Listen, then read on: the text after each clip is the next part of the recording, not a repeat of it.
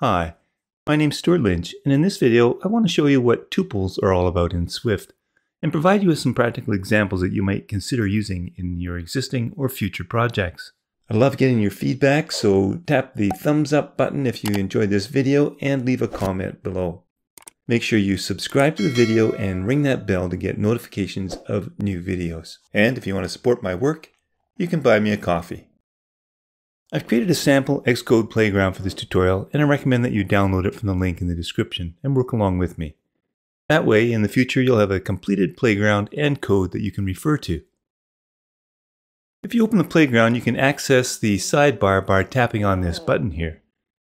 And there are a couple of files in the source folder for the entire playground that are used by the different pages.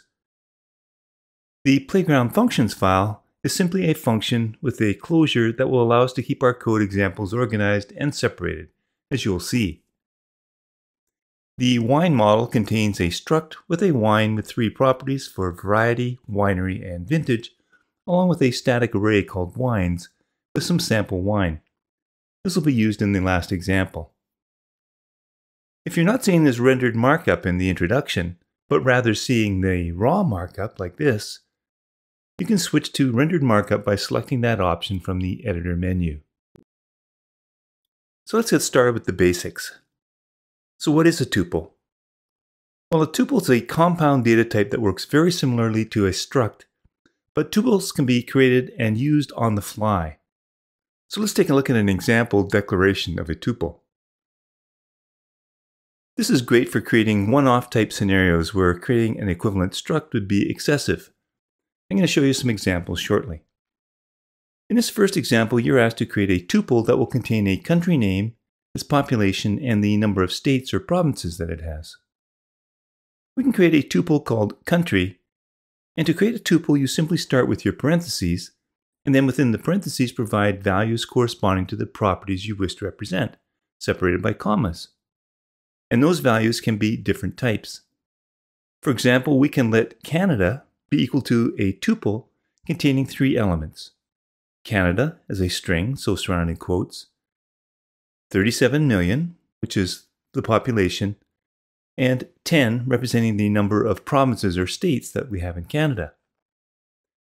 Each of those properties can be accessed using an ordinal value starting at 0. So if we want to print them, we can use country.0 to represent the name, 1 to represent the population, the second item in the tuple, and 2 will be the number of states, the third item. If I run the playground, the results are printed to the console. Let me bring it in from the edge a bit just so we can see it easier. In the second example, we want to use the same tuple, but make it a bit easier to access the values rather than using a 0, a 1, or a 2. So what we can do is assign names to our values like this, where we create a tuple and then we create the names in a tuple itself and assign our country to that name tuple. This one has the same effect as saying let name equals country.0, let population equals country.1, and let states equal country.2. So printing out the values can be done using those names.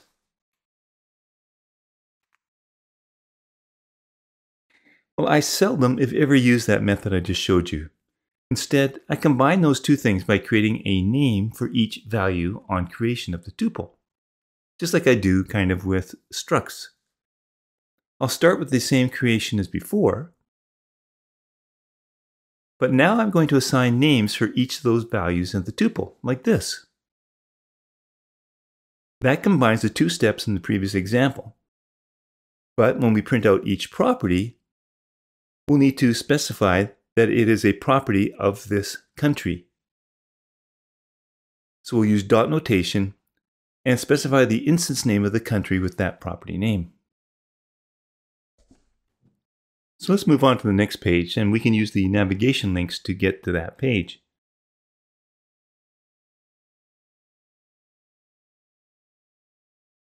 I've created a sample function that I'm going to be using in example 1 that currently does not use a tuple. And then I have a countries dictionary that we'll use for examples 2, 3, and 4. So I'll come back to this. In the first example, I want to replace those 3 parameters in the function with a single one that's going to be a tuple. So I'll create that function, and I'm going to give it the same name, and I can do that within this code block, country info, and it'll have a single parameter that I'm going to name country, but I'm going to use an underscore so that I don't have to specify that label at the call site when I'm calling this function. The tuple then will be the same 3 parameters that we had in our example.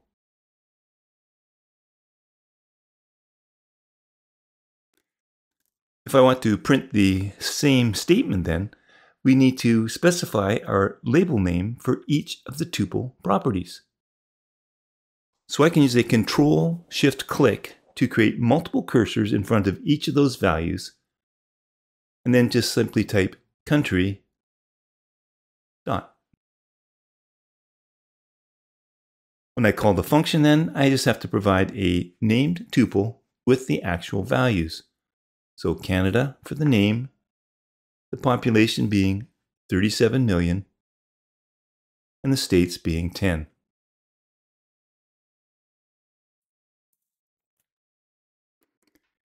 In example 2, we're asked to return a tuple.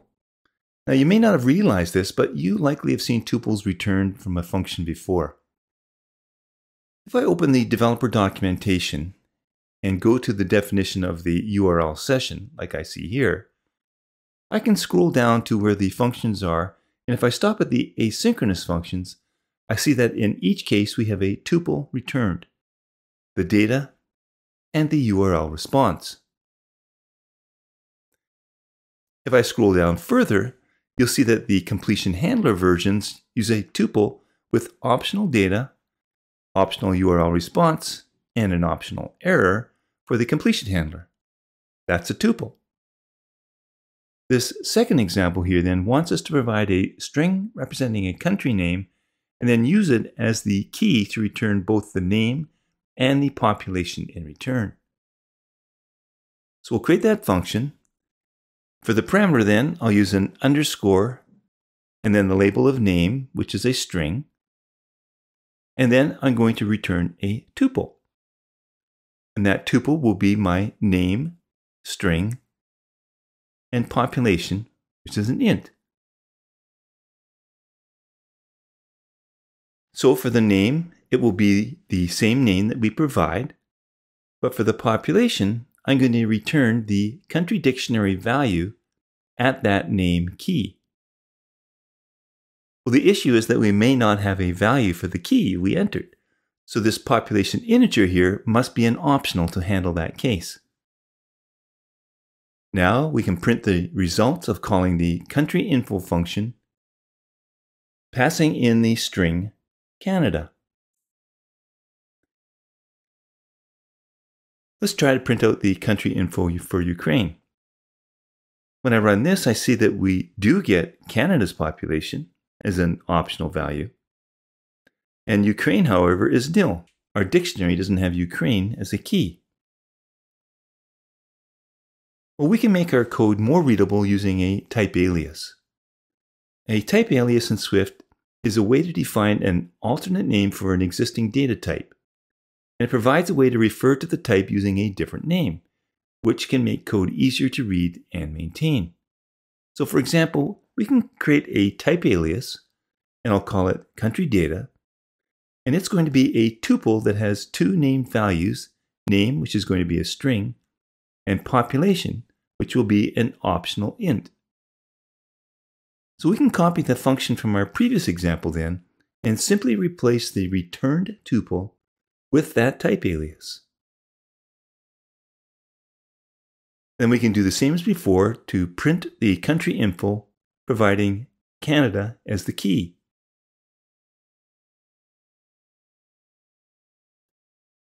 Let's create a constant for US, that is the country info for the string United States. When we print US.population, it is an optional, but we can use nil coalescing to provide an alternate string. like unknown.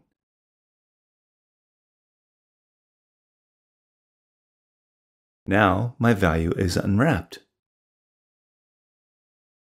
Well, let me copy and change US to UK, which stands for Ukraine, and pass Ukraine in as the string to our function. When I run this time, because there is no value in the dictionary for the key Ukraine, the population is unknown, and that's what's printed.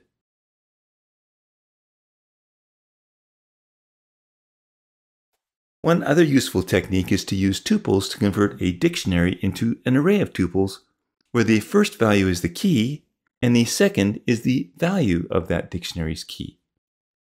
So we can use a map function to do this,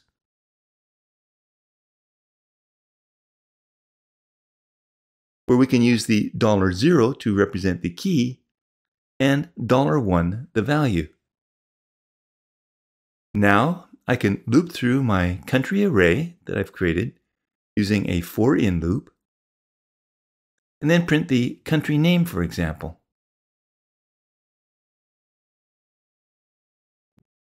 Well, these aren't sorted, but since country array is an array, we can simply sort by comparing each of the keys using the name property of the tuple. Now the array is sorted. For our last example, I want to go over a quick example of a use of tuples that I created an entire video on with respect to sorting an array of objects with multiple properties.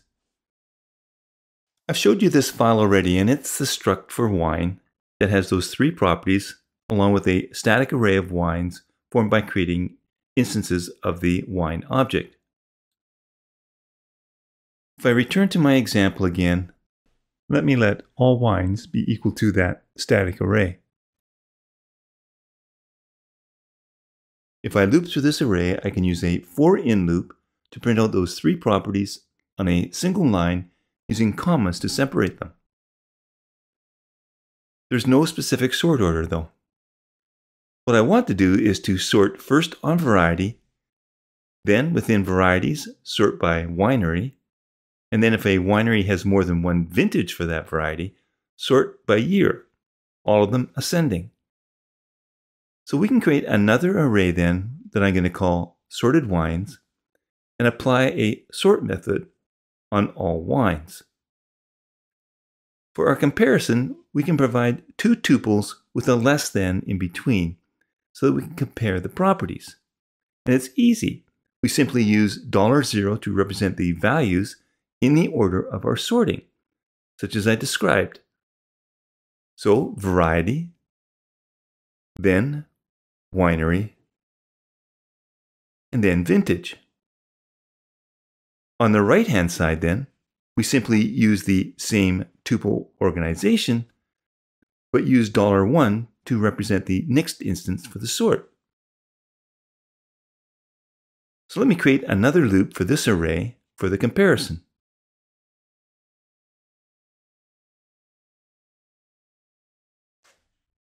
And also let me add some dashes in between so that we can actually see the difference. Well, let me run now. And there you have it. I can clearly see that my wines are sorted by variety first, from Chablis down to Shiraz. And then if we have more than one winery with that variety, the wineries are sorted alphabetically, like we have for our Chardonnays from 50th parallel down to Sumac Ridge. And then if one of the wineries has more than one vintage for that particular variety, as Lindemans does, then they're ordered by year.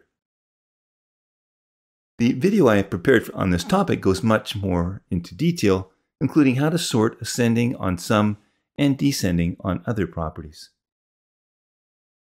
So I hope you've learned something in this short video that you can use in your own projects in the future. If you like this video, please give it a thumbs up and leave a comment. Be sure to subscribe to my channel to get notified of future videos. Thanks for watching.